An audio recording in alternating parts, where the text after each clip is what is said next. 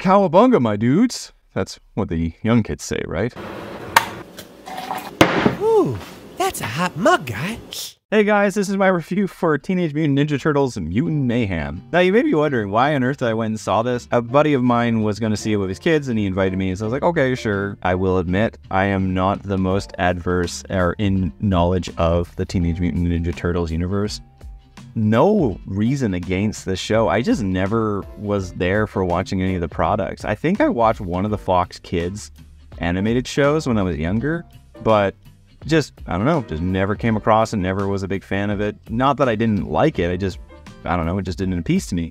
But I will not deny the absolute amazing hold that this IP has had for generations. One of my cousin's kids is probably one of the biggest Teenage Mutant Ninja Turtle fans I've ever seen. If he hasn't seen this movie already, I wouldn't be surprised. It's just such a legendary IP, and it just keeps coming back every year. It just constantly finds a way to stay relevant and stay in the minds of children and teenagers and overly aged teenagers.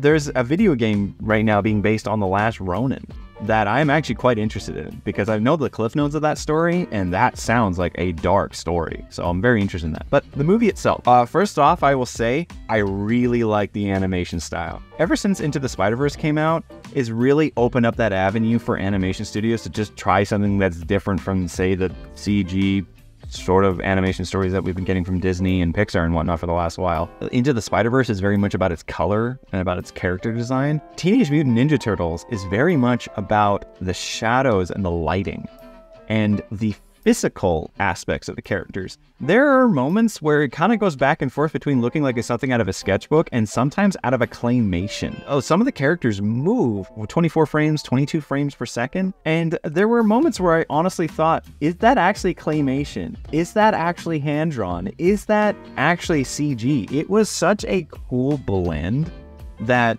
it was the thing that was holding me most to the movie, because I'll be honest, the story's kind of I enjoyed this movie for a at my ear and in one ear and out the other. I think that kids will enjoy this too, because the story is quite simple. It's another origin story about the Teenage Mutant Ninja Turtles becoming who they are, wanting to fight crime, figuring out how to become a part of the society that hates them, and all the while making friends along the way.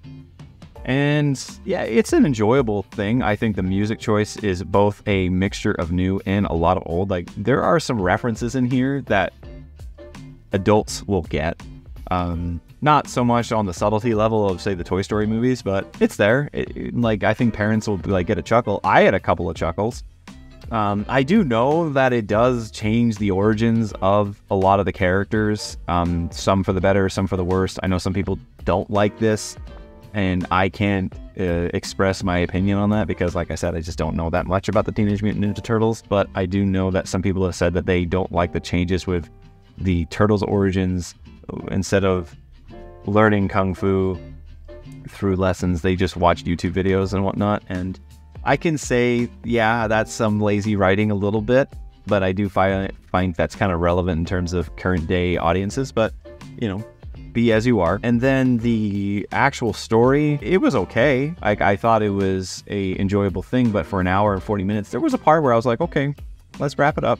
Let's wrap it up.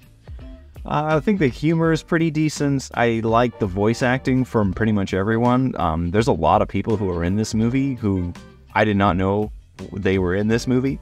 Maybe to the point where it's a little bit too much. Like, there's a lot of additional side characters that Superfly, the bad guy of the movie, has that are there to be funny and to be a one-note character.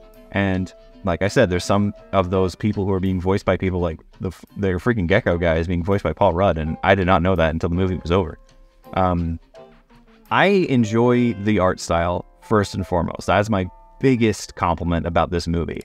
I think that the story, while kind of is at least something passable, but if not, maybe just a little bit forgettable. I wanted to wait a couple of days to see if I could remember this movie, and I don't remember a lot of this movie. I can't even remember the jokes that I laughed at. I remember the circumstances about eating. One of them was about Master Splinter making a friend with a cockroach, and someone stepped on the cockroach and he ate him, and I thought that was funny, but that was in the first like 5 minutes of the movie. I understand first and foremost this movie is not for me. It's not for me. It's made for kids. So if I were going to rate it for kids, I don't know, like a 4 out of 7. But for me personally, I'm going to give Teenage Mutant Ninja Turtles Mutant Mayhem a 3 out of 7. Doesn't mean that it's bad. I've given some movies that I enjoy a 3 out of 7 before. I just feel that the memorability of this movie, or just the lasting effect, is fleeting. It is leaving my brain as we talk about it right now. Those are my thoughts about this movie. What did you think about it? Did you guys take your kids to it? What did they think about it? What did you think about it? Let me know in the comments below. Otherwise, guys, that's all for me. Hope you enjoyed this review. If you did, leave a like. And if you're interested in more, subscribe. Until then, cowabungas. God, I sound so old saying that.